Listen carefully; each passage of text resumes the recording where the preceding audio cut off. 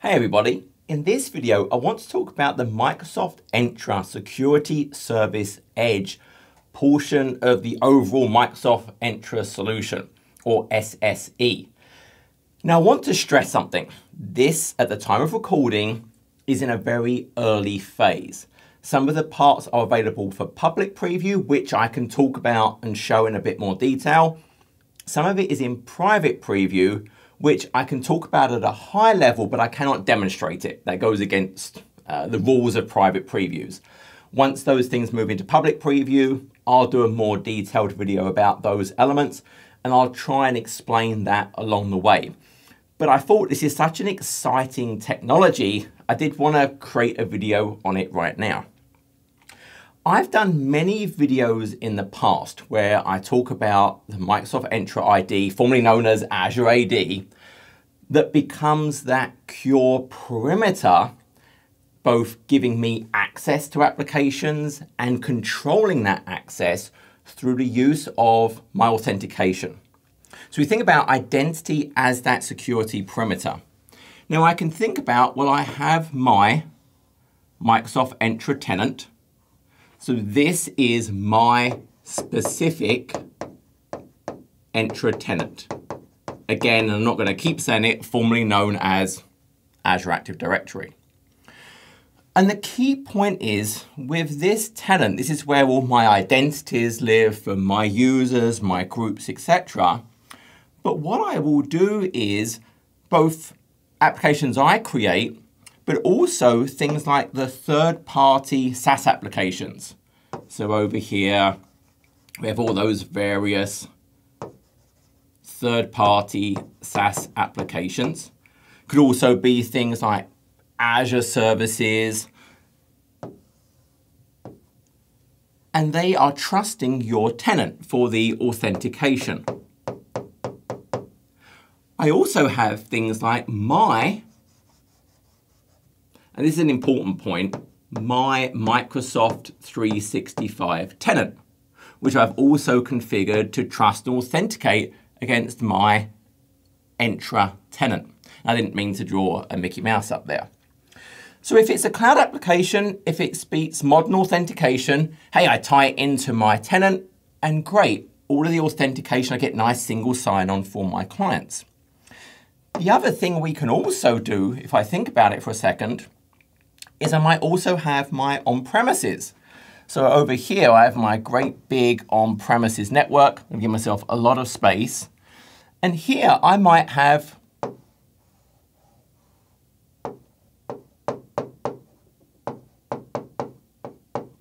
web applications. So we're thinking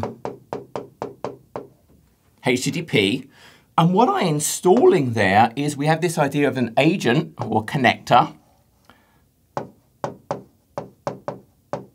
Remember, that agent establishes this outbound connection into my particular tenant. And the technology we're using here is app proxy. And then for each application I want to make available, this is an outbound connection. This now has network level communication to the app.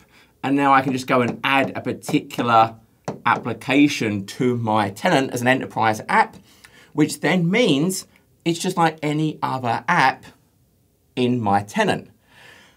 And for all of these different things, for all of these things that trust my particular tenant, and I'm using it for the authentication, well, then I can do the wonder that is conditional access.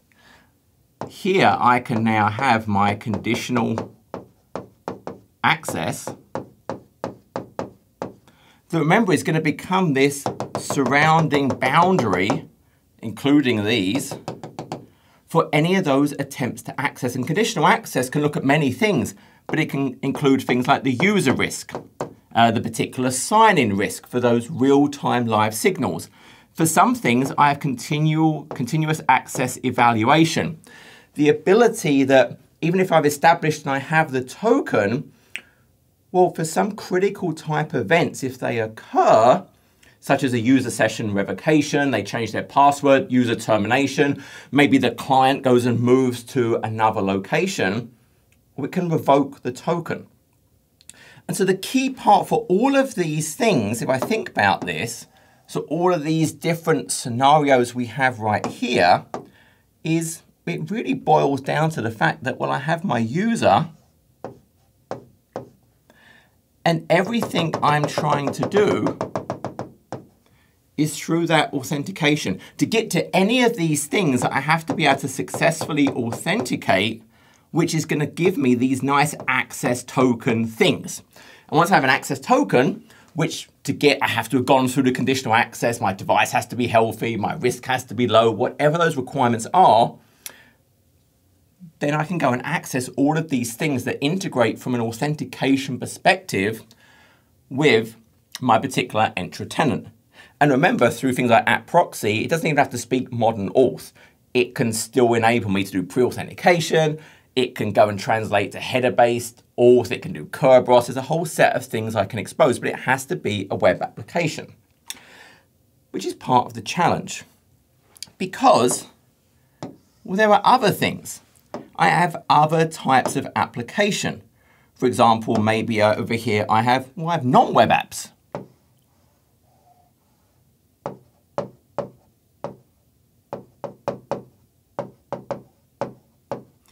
So this can't talk to it, I can't expose it, I can't get the conditional access, lovely stuff that I like. There's also, if I think about, the big wide internet. So I have everything else over here.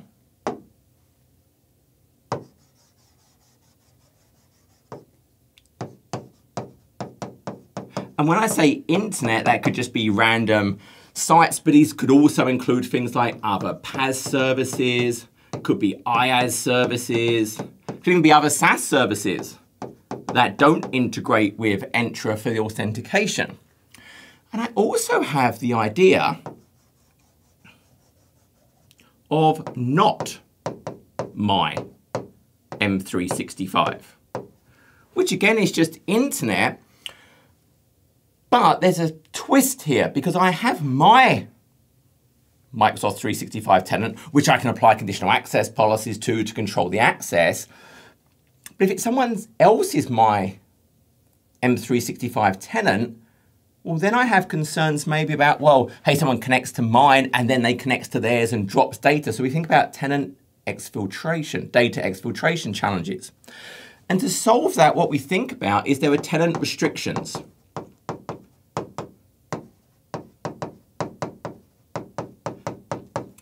And we'll go into more detail on this, but the challenge is there's a lot of limitations to where those tenant restrictions can actually apply.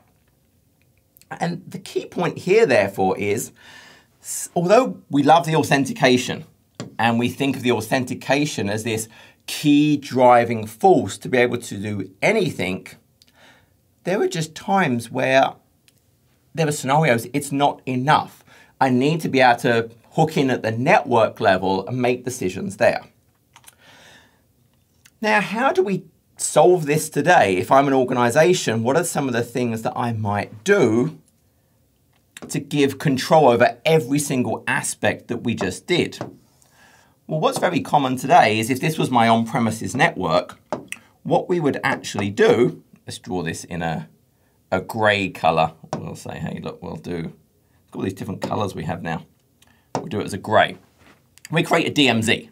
So around this network, all the way around it, we have the idea of this DMZ, which sits between our internal network and the internet.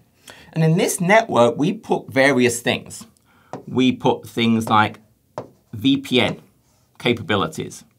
So the whole point of a VPN is, well, hey, I can connect in to the VPN. And once I have VPN, well, I just then have free range to everything. It's all about a network segment. When I connect to a VPN, I now have connectivity to the network segment, which is actually not a great thing because I now have network level access to everything. But the VPN solutions are there. I may also put in proxy solutions. Now, this proxy could be doing two things. It might enable controlled access out to the internet to other networks, hey, you can access this site but not these sites, I may also publish things. So like a reverse proxy, so I could get access to certain things here. We probably have things like firewalls.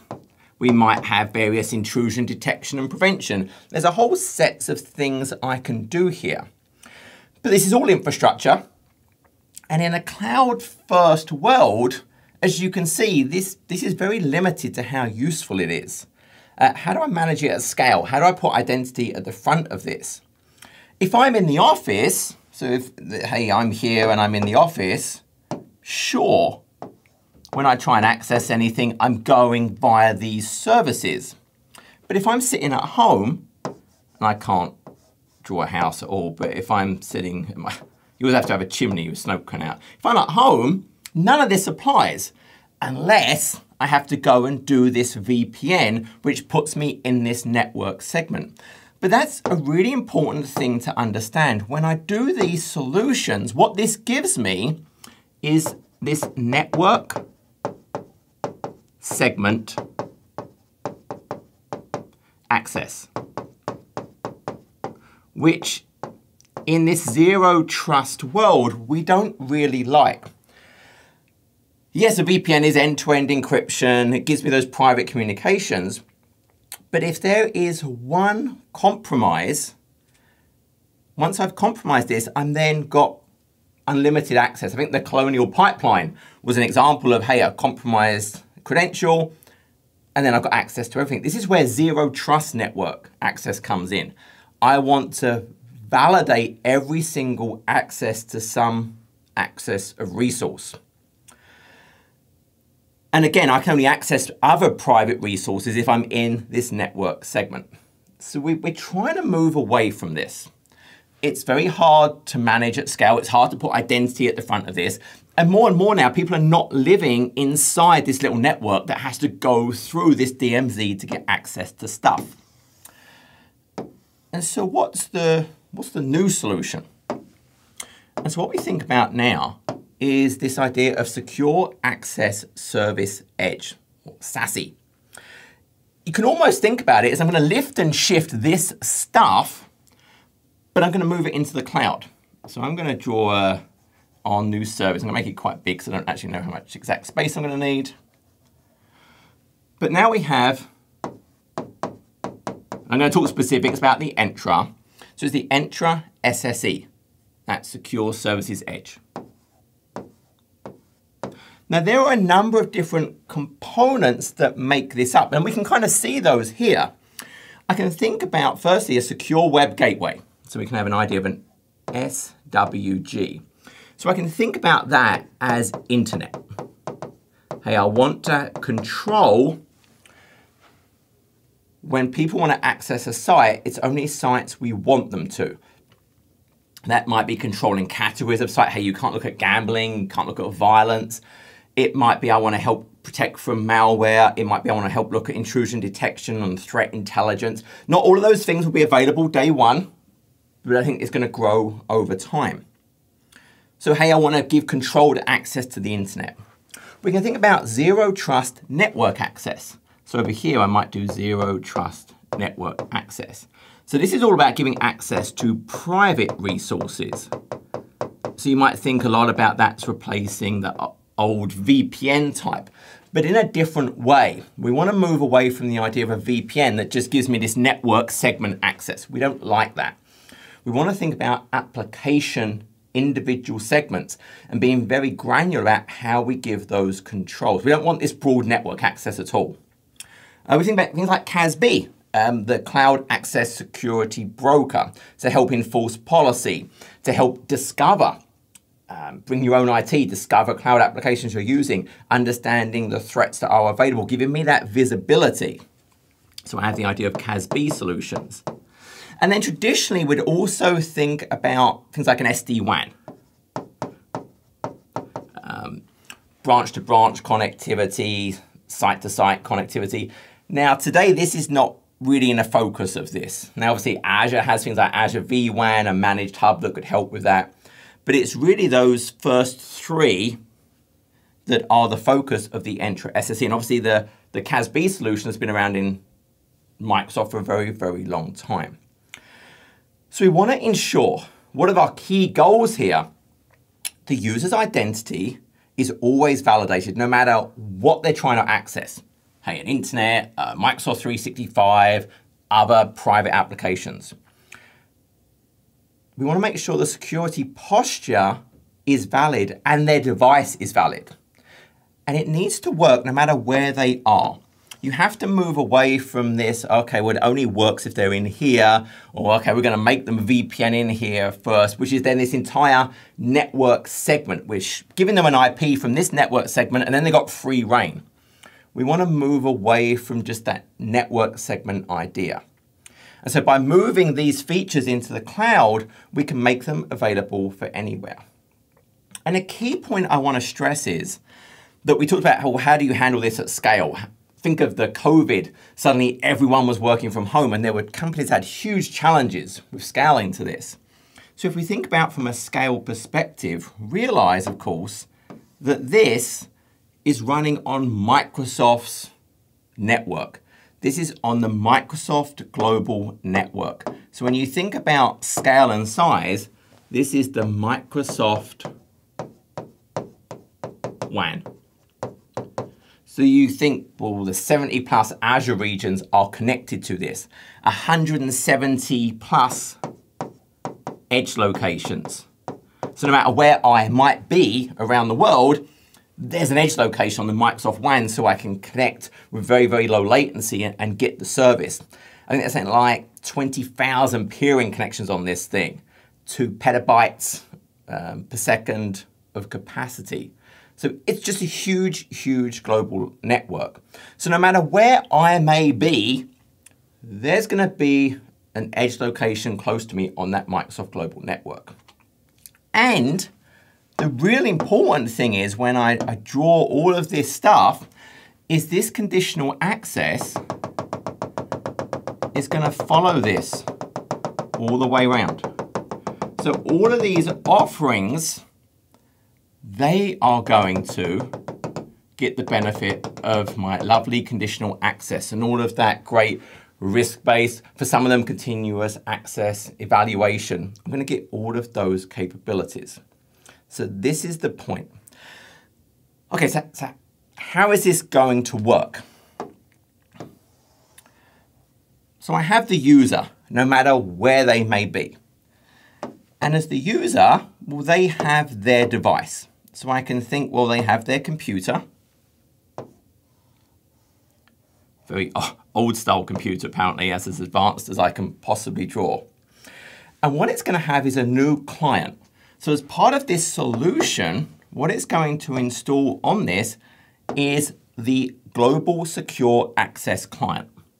So installing on this, Global Secure Access Client. Now this is going to vary based on platform, and I'll come back to that in a second. But what it's really going to do is establish a tunnel to the various services. So I can think about, well, it's this thing that's going to establish this tunnel. Now I'm drawing a tunnel. It's not going to be a tunnel. But this is going to connect to services that act as a traffic relay for these different types of service that can then force and impose the various requirements. Now, it would apply to both bring your own device and manage devices, but initially today, the scenarios are focused around managed devices, i.e. it's a corporate device. But again, this could expand in the future. Now, you can also, and they've talked about this, there's also the idea of enabling at a network level. So there is also a concept over here of remote network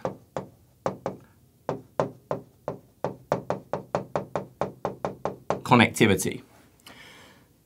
Now, today I think this is going to use a site-to-site VPN. In the future, it could actually hook into other types of SD-WAN appliance to provide that.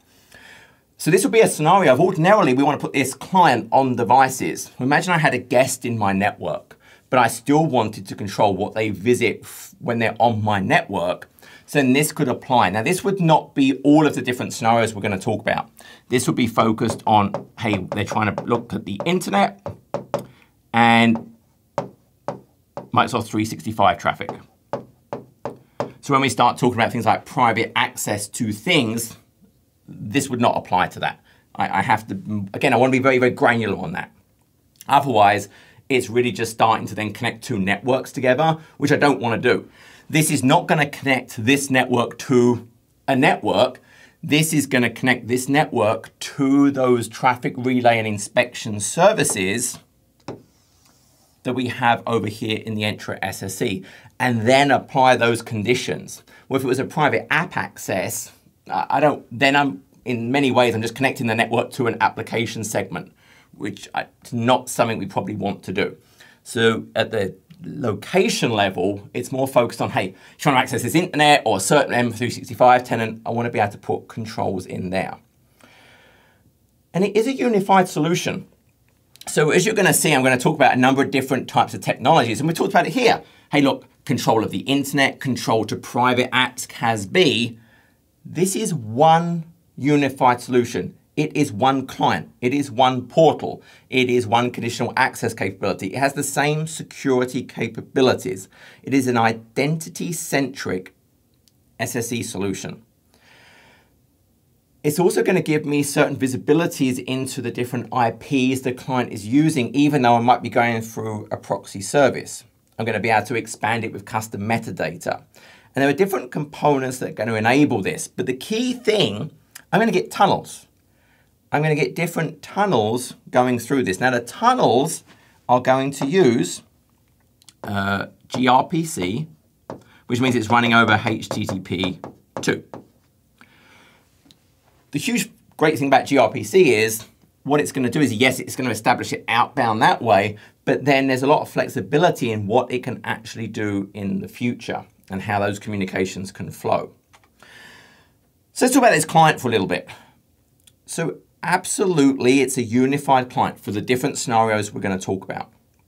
I can stop it, I can pause it. If we jump over super quickly. So here, this is a machine where I'm running the client. We'll come back to the idea of channels, but you can see, hey, look, they're healthy. There's 3 channels right here, private internet M365. I can, if I jump down to the bottom, you can see, hey, look, I can switch user. So the client is authenticated as a certain user because, again, it's going to go and get policies that apply to me and cache some of that on the client that it can use to go and check and what traffic it should be inspecting. I can pause, resume, restart, git logs, do a check on the client, and connection diagnostics. And it's the connection diagnostics that I'm running up here. I can see some of the services. So we can see, hey, look, the tunneling service, the management, the policy retriever. So it's getting those different bits of information. I can see just some basic summary of when the policy was last updated. And then what I can go and look at is things like, hey, the flows that are happening through here and the host name. So the host name is, hey, I'm doing a DNS entry, a DNS lookup, and I can see basic things like, hey, it's looking for client.wns.windows.com. Well, ordinarily, the IP address would have been this one, but we're getting instead this magic IP, 6.6 something. So magic IP is, what is that, Entra Edge solution, because we're not talking directly to things. We're going to talk via these tunnels to these special magic IPs, and then we just get these layer 4 flows. So we have great visibility if I need to go and see everything that is happening within there. Now, the client itself, so let's break this down into the different options. So Windows, I'm obviously showing it on Windows, and Windows is where they're starting. At time of recording, it's focused around Windows. So obviously, yep, we can run this on Windows. Now in Windows, it's a standalone installer. Now that means a standalone installer, I could install it through any of the means we normally install apps on Windows. I could use an MDM solution, I could use group policy, I could have a script, I could use Intune. It's just getting installed. Now, in Windows, it's going to install a network filter. So this network filter driver, then all packets will flow through. And then if the packets match the pattern that it's pulled down through the policy, then it's like, well, okay, I need to go and send it to that secure services edge. So it's not just blindly sending everything. It has policies for the types of traffic flow it needs to go and look at. So it is a standalone installer. It can be Azure AD joined or hybrid joined. And they've talked about later on that this client would actually become part of the operating system. In their initial launch video, they mentioned that. But there will be other OSs as well. So I think you'll have things like Mac OS. You'll have things like iOS and Android. Now, one of the interesting things is for these mobile platforms, it will become part of the Defender app. Because these mobile platforms have restrictions on how many different VPN clients can be active at any one time. Well, other Microsoft solutions use these mini tunnel ideas. So the functionality will be merged into one, and then each different subset of functionality can establish its own tunnel. It doesn't mean I have to use Defender as a functional area or pay for that as a Defender solution. It's just they're going to have this unified client to handle those tunnels. I think also Linux is probably on the way. So we'll be able to have all those different operating systems. So we have the client, we have the diagnostics, and again, there is that idea of the remote network integration. So I have the client. Okay, fantastic. So what? Well, now I can think about the different buckets of traffic that I actually care about. I can think about, well, there are those resources out on the internet. And even the internet we divide into two buckets. The stuff that is Microsoft 365 and the stuff that is not Microsoft 365. And then there's private stuff. So there's two distinct areas we want to provide access to. And so we'll start off talking about the internet access side. So if we come over here, I want to break it into the distinct buckets that this client may actually go and use. So let's start with internet first. And what color should we use for internet? I don't know. We use that. Actually, we use purple. So first thing we have is internet. So I'm going to draw internet over here. And remember, as a sub part of internet would be Microsoft 365 traffic. But it is separate. Microsoft 365, remember, already has very rich capabilities. It has its own security solutions, its own intrusion solutions. It has its own apps defining conditional access already. So you want to treat that a little bit differently to how you might treat other generic internet patterns. You don't want these things tripping over each other. So they are treated differently. But when I think about the internet, well, that would be all of the things. General internet sites might be IaaS and PaaS, non-Entra integrated auth SaaS applications. And what's going to happen is this type of network traffic is going to now get treated as a special type in conditional access. So if we go and look at conditional access for a second, and let's just go and look at our protection, conditional access, policies, and I'll create a new policy, and my target resources, what you now see is this, global secure access.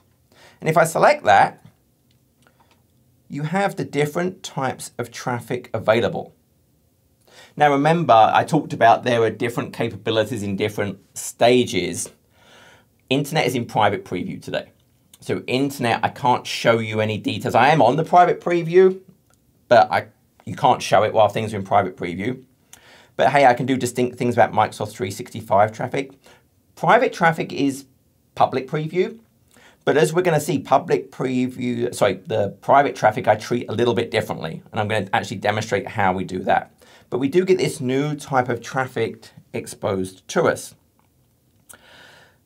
And so let's think firstly about that internet traffic. So we have the idea of the secure web gateway. Now for everything we ever do, I'll just show you the key point. before the global secure access feature can actually start to do anything, we have to configure traffic forwarding. You have to go and turn it on. Now, again, you would see, if you're on the private preview, another box to check that would be internet profile. You can't see it because it's private preview, but there would be a third box here. But notice I have enabled it for Microsoft 365 profile, the private access profile, and it's also enabled for the internet profile. And you know they're enabled because, again, if you go and look at the client, remember, if you look at the channels, it has established a channel for private internet and M365. So you know that has been turned on and it has established the channels for that. Because that's really an important point around these things. So if we go and look at, well, how this is actually going to work, the 3 types of traffic that this supports, I'm not going to do private yet, but each of these is a separate tunnel. So for internet traffic, it has established a tunnel. One of these, gRPC, again, there's not a generic tunnel. I just drew the tunnel there, but there's a specific tunnel for internet. There's also a specific tunnel for M365. So they have been established. Let's start with internet. So if I think about just general internet type traffic, what are things I am likely going to want to do? Well, and you can actually see it in the screen. So if we looked at the screen, although it's private preview, and if I click it, it won't do anything. It just says, hey, you need to sign up, but there's a special browser. But we can see it's going to make you do a web filtering set of policies and then policy profiles. So it tells us, and again, they've shown some of this stuff already. So what we have to do first is define the web filters. So in here, I will go and add web filters. So 1 or more web filters. And this is just a combination of FQDNs. And also there are built-in categories.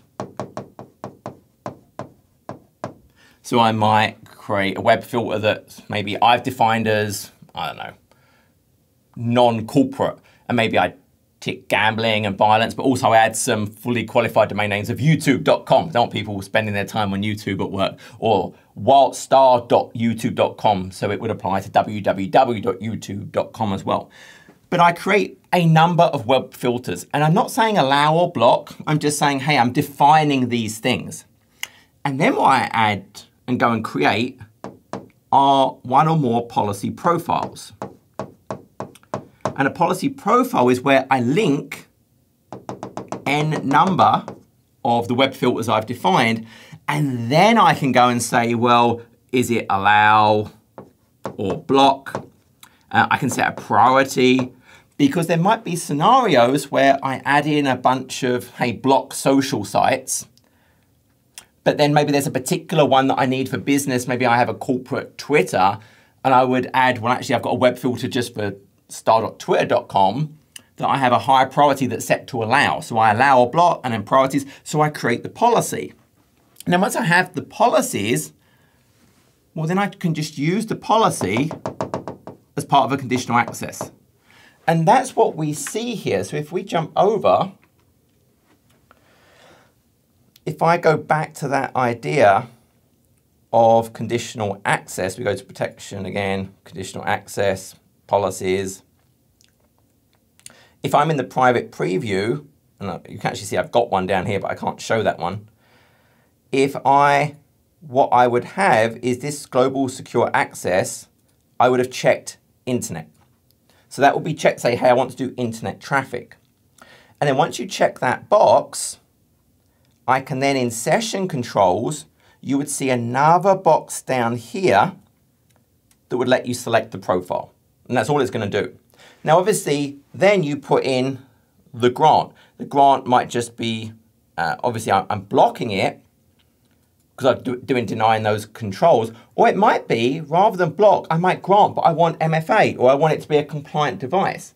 So all I'm doing is I'm defining those traffic patterns, the FQDNs or the categories, and now I can use that policy that's got a bunch of those included, and I can apply conditional access to it. Now again, that policy, if it was blocking, it's just going to block the access. But if it was allow, hey, I'm going to allow access to these sites, but my conditional access policy is going to require MFA or require a healthy device or whatever those things might be.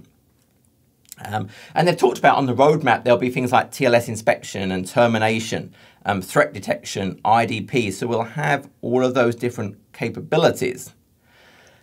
And essentially at that point, it would lock it down. Now, again, if I just tried to, I've got one running and I'm blocking YouTube. So if I try and go to youtube.com, it won't let me because I'm blocking it. But if I go to saviltech.com, it's not blocking it. So I can go and get access. So you can see those things. And what's great is you can see the full log of, look, hey, look, it tried to do a DNS in the client. So when it looked it up, hey, there would be a normal record, it would have responded. But no, I get a response to talk to that magic IP via my lovely tunnel. And then in the flows, I'll see the layer 4 flows where, hey, look, I can see Saviltech. And for my Saviltech, hey, it goes and talks to a magic IP. So I can, that client is really nice. It lets me go and see all of these great things. So that's what I can think about with, hey, internet traffic. And again, I can't go into details right now, but when it goes into public preview, we can talk more about it. But then there's this idea of the Microsoft 365 tunnel. And the big deal with Microsoft 365 is it's all about data exfiltration. The idea that, hey, I can lock down the Microsoft 365 services through conditional access already. There's huge CA support for that. But where it gets weak is, well, what stops someone copying something to someone else's SharePoint? So I want to have control and be able to restrict using a different tenant. So we want these tenant restrictions. Now, tenant restrictions exist already. They're in our conditional access, in our policies. So if I go and look at identity and look at external identities, we have cross-tenant access settings. In here, I can configure default settings, and I can also set org-specific settings. So in default settings, you can see outbound, and you can see tenant restrictions down here. So as by default, I could block everything that isn't part of my tenant. I can also do particular tenant restrictions. So here, if I look at this onboard to Azure and I scroll over, I can do tenant-specific restrictions. And again, I can do, hey, I want to block access to external users or block access to the applications. And what you have to pay attention to is this stuff. So the way it would normally work is I'd have to take that tenant ID and policy ID, and then I have to plumb it into the client. I would actually have to take those tenant restrictions I've defined and get it into that Windows operating system. Now there's group policies I can use to take that policy ID and the restrictions ID, and I can plumb it into there. But it only works for Windows. There's certain things from the Edge browser. If I don't want it to be limited to that, I have to go and plumb it into things like my proxies and my Edge. But then it only works for the auth plane, not the data plane. So there's a lot of limitations to the way tenant restrictions can work today. Well, with this, the GSA client, it completely changes that. So what I can now do is I can turn on tagging. So if I go back to my global secure access, and if I go to my global settings and session management, we see this option for tenant restrictions. And enable tagging to enforce tenant restrictions on your network. So what this now does is, provided I have that global secure access client installed, it's going to enforce that.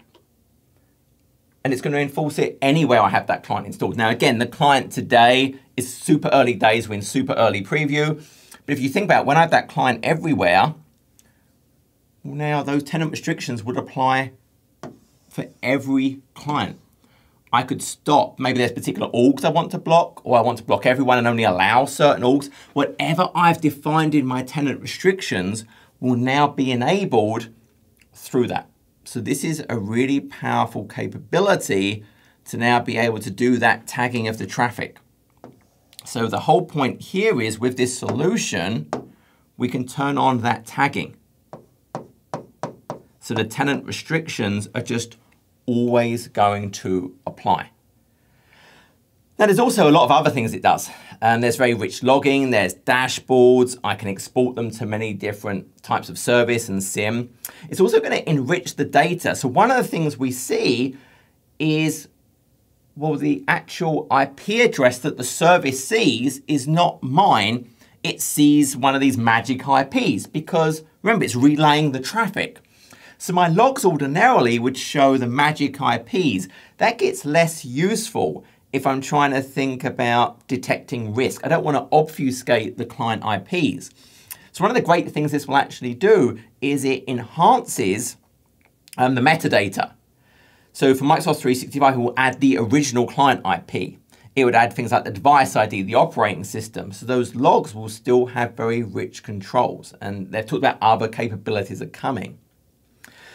The other really nice thing I can do is this idea of a compliant network check that's powered by this GSA client.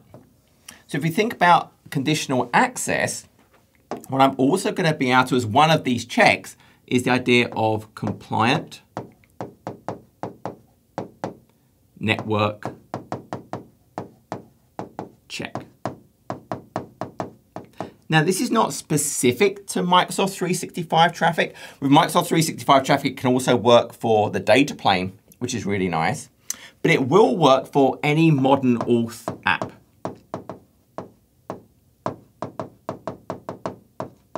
So if I have other SaaS applications that are tied into my Entra for the authentication, I'll be able to use this compliant network check.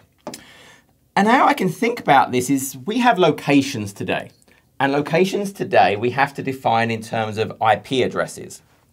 So I want to, while I'm here, I should show this. So we have this idea of adaptive access. So I'm going to turn this on to enable secure access signaling in conditional access. So it's enabling this client IP restoration. It's used by continuous access evaluation, conditional access, sign-in logs. But it also, as it talks about here, restrict access based on the global secure access client. So it has to get that signaling.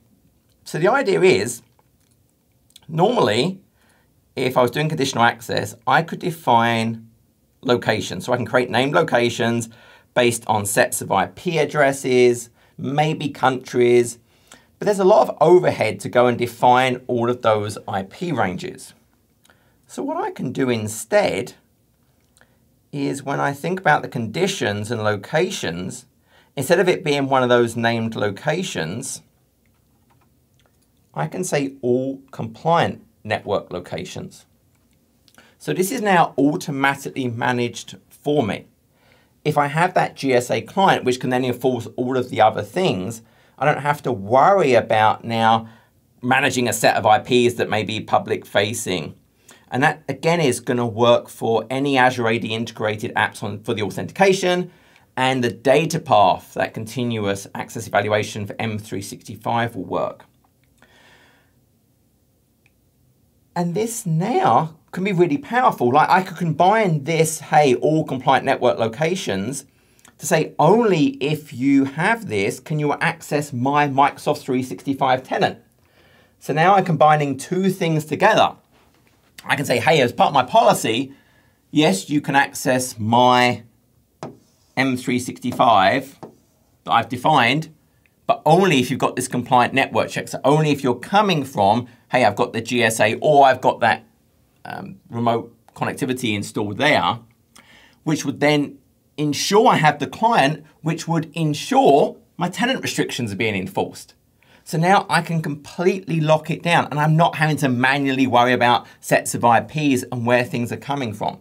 So that is a really powerful capability. The other bucket we have, so let's think about this for a second. So we talked about internet, we talked about M365, each their own tunnel. So the other one is private.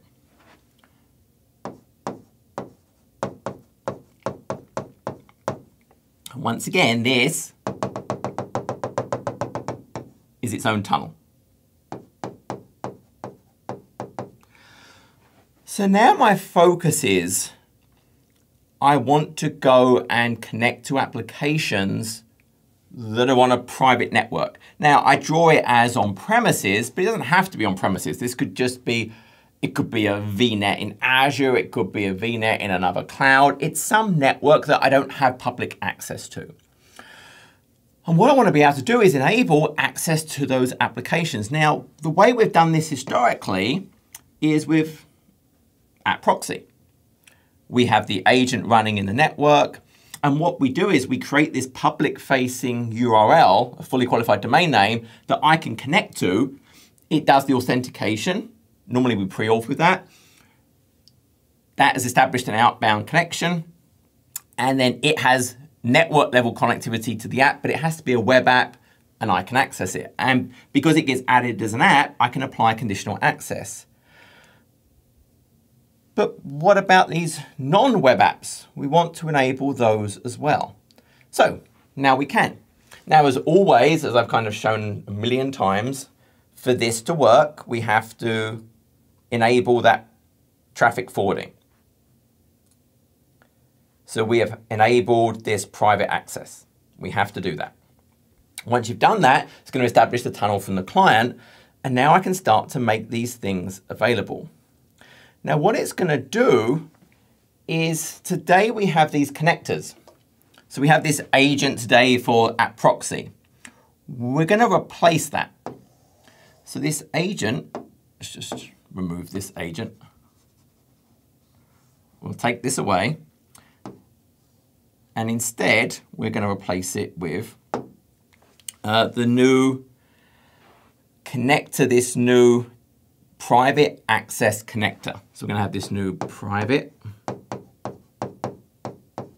access connector. And just like before, we can have n number of them for resiliency and scale. Now, this replaces the old app proxy one, so it does both jobs. So app proxy is still going to work. I basically replace it with a brand new version that still supports my app proxy. So it still supports this, and it establishes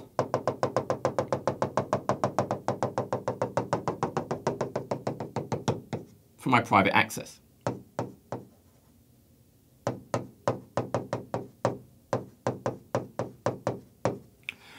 And so you can see it's built on a lot of the goodness and the learnings they got from app proxy, but it's taking it to a completely different level.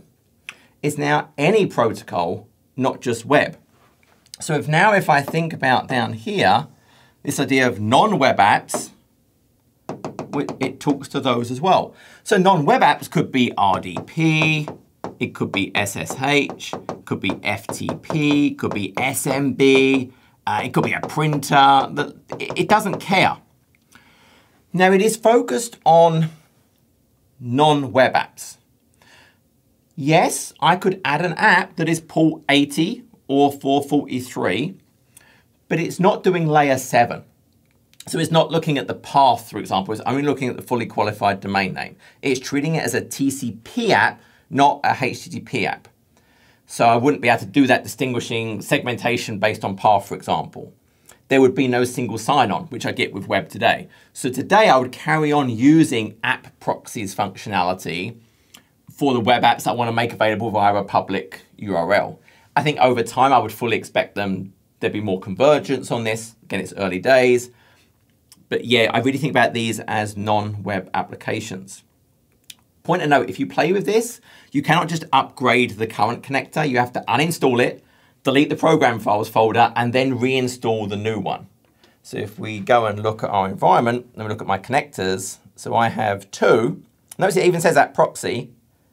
I have 2 of them, but I had to uninstall the old one and then reinstall the new one. But these are now active. So these are going to work for both app proxy and for these private applications. That's really the key point. Now for this to work, we're still going to have to add these applications to Entra so it knows about them. So if we go back over here, if I think about my Entra tenant, my overall Entra solution, what I'm going to have to do is add private access applications. And there's actually 2 types.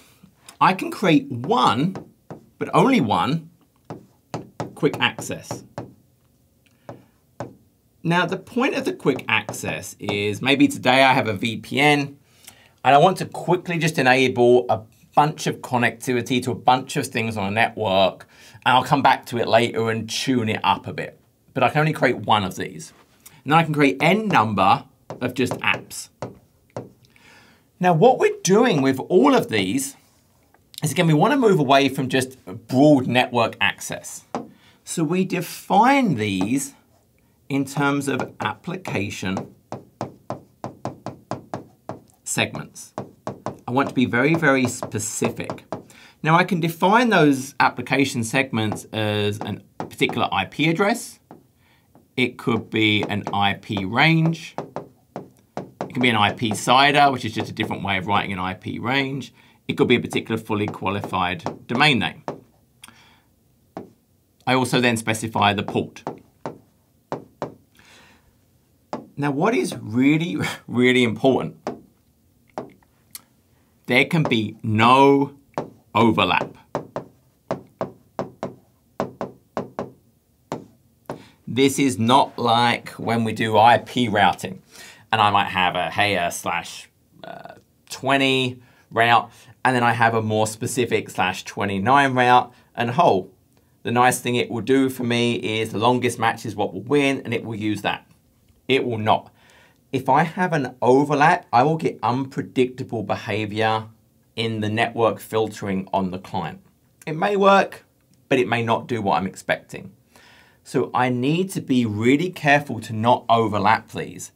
And so what you'll see is you have to, if I do this quick access, I need to make sure, for example, IP addresses I'm going to add as particular apps cannot be part of the application segment I define for the quick access. It will not work. Now, you notice I can do fully qualified domain names in here, i.e. DNS. The client does not have to be able to resolve those. So let's say I put in my domain controller. I do not have to have DNS resolution to that name at all. What's going to happen is that fully qualified domain name will get plumbed in via the update of the policies. So it now knows about it, and it knows, hey, if I see that name, I'm going to go and talk to this, which will resolve it for me. The only thing that has to be able to actually resolve the fully qualified domain name are the connectors, because that's what actually has to really go and find the IP address and communicate. So I can absolutely put in private, fully qualified domain names that are only visible on the network. The client does not have to have any DNS resolution for those. It's going to carry on working. Now, if we go and look at this for a second, so I have obviously enabled the traffic forwarding already, as we talked about. So then what I have to do is I have to define those as applications. And you'll see I have 2 types, quick access and enterprise. So I can have one quick access.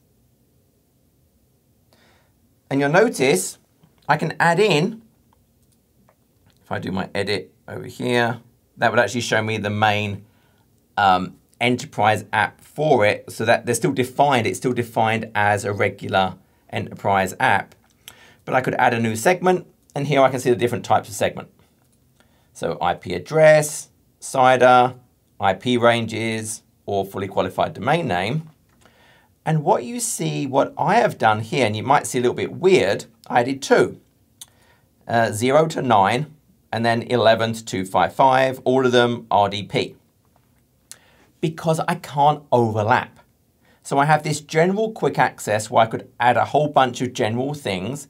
And again, it becomes its own enterprise app, so I could do certain conditional access applying to it. Then what I also did is I added a specific app. So when you do a new application, again, you specify it to a certain connector group, because I can have different groups that might have access to different internal networks. I would add its particular. Again, it can have multiple different app segments that make this up.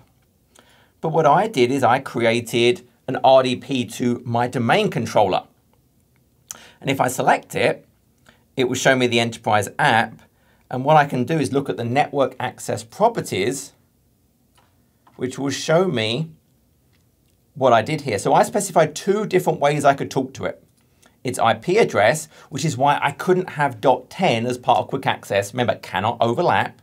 And I did its fully qualified domain name. All of them 3389.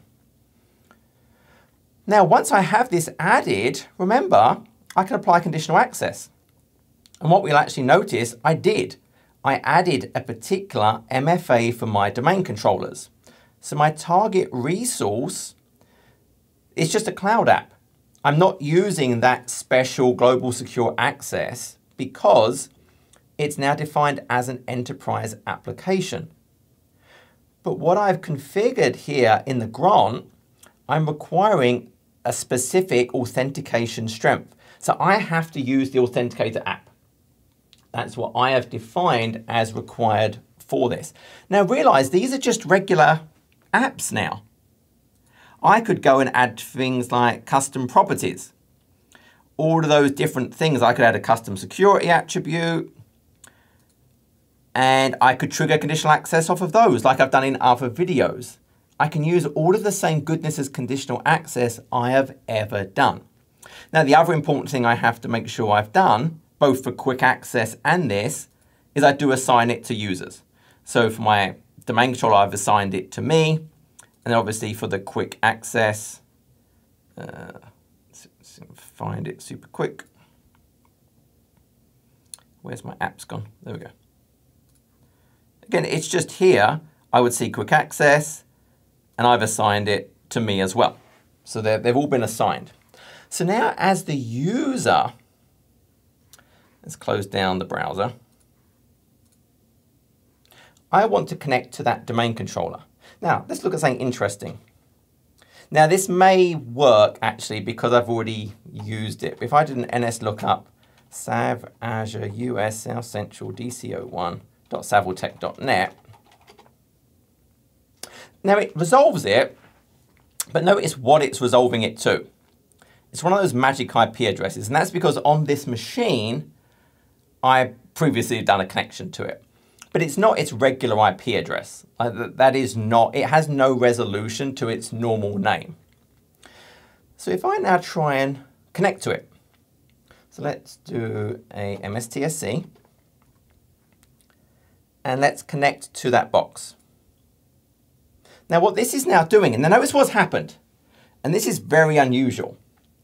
So what's happened right now is that client, I've tried to establish a TCP session via the relay cloud over to this. And it knows as part of the policy, well, no, there's a conditional access policy that requires you to have done an authenticator app level interaction, which I've not done on, I don't have that token already. So if we jump back over again, so it's making me do a strong auth. So it's, even though it's RDP, and this would work the same for SSH or anything else I'm doing. So now I have to go and do I'm on my app and I'm doing it. Now this is going to fail, and I'll explain why it's going to fail. So now I've done the strong auth, good, and it's failed. Why has it failed? So hostname acquisition, it would have, well, it probably cached already, but if I was looking for enough, I'd probably see it trying to connect to that box, but my eyes are failing me right now. Oh, there it is, I'm being silly. So it got it. Now notice its original was all zeros, right? No connectivity, but it got it to a magic IP in that SSE cloud. But remember what happened is the client is not letting my TCP session go through at all. It's stopping it. And so what happens is I'm trying to establish a TCP session. And if I go and look for that particular machine, it took 50 seconds because I was sitting there chatting to you and then I had to go to the app. So it was a cold path and it timed out. But this does actually show it's getting in the middle of the TCP session I'm trying to establish, which the RDP is going to run over. But now my machine has that strong auth token. So if I try and connect again now, it won't do all of that stuff again. Now it will just go and do the regular connection.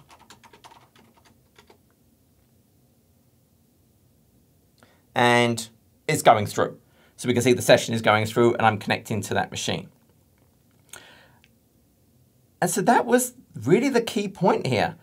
So I was enabling conditional access on RDP. This would work for SSH or FTP because it's interacting with it earlier on. This is hooking in as I'm trying to do that session. The client, remember, is getting fed the policies. That network layer is getting in the middle saying, no, no, you need to meet this requirement first. Makes me do the strong authentication. Then it lets the traffic flow that layer for you. Saw how long it took. In fact, if we actually go and look at the client, that'd be fun. How long did the second flow actually take? So what we should see is a newer flow that should be much, much faster. So there's the new one, 3389. So there's our new one. And the time was there. That time is really fast. Oh, I think it's scrolled off the screen again. Hold on. It's the only problem when I'm doing all this stuff. There we go. Okay, so there it is. 3389. Yep, it was fast. So that's why it didn't time out. I didn't have any issues this time. But that traffic flow, if we look at it, so it's this line, we'll see in terms of what it's going over, the different tunnels, it's going over that private tunnel. So we can see that's at play and that's how this is actually working. So this secure access client connection diagnostics is fantastic. The visibility it gives me into everything that's happening is awesome. And while we're talking about visibility, and again, it's very, very early days, this is not there yet, but you also have monitoring. Like there's the whole set of traffic logs, for example, where I can go and see everything that's happening. Was it allowed? Did it fail? If I try to access, for example, the M365 different tenant that onboard to Azure one I blocked, it would fail. It wouldn't allow me to do that. I can see enriched logs if I've enabled that. And I think, again, this is being built out as audit logs, as workbooks, but they're going to add all these different functionalities in to give me the visibility into all these different areas. Now, you may wonder, well, how do I get this stuff? Licensing, I don't know what licensing is yet. I can tell you for the M365 part, that's just part of your existing E3 or above SKU. There's no additional cost for that. So if I am already licensed for M365 E3 or above, I can just use this and get those tenant restrictions applied. And again, the other goodness they're going to be adding, there's no additional charge. It's part of your existing license. I do not know what will happen around the internet and the private, how that's licensed. They've not disclosed that yet. But that's the all-up solution. I hope it's useful. I hope it clarifies what it is. So it's one unified solution in terms of this new Entra SSE, one unified client, one unified interaction with conditional access, take that existing knowledge and skill I have, but now I can apply it in a lot of more places. I can apply it to any internet site by defining these web filters and policies and applying it. I can now enforce tenant restrictions to stop that data exfiltration without having to either only work on a Windows client or have to do limited authentication plane by hooking IDs into my proxies and my location. I can now access any application. And the key point is now this is going to work anywhere. I'm taking those things that really previously only worked in a certain level if I was in a certain network, or I had to VPN in, which then is this network level access, which if there's a compromise is a problem.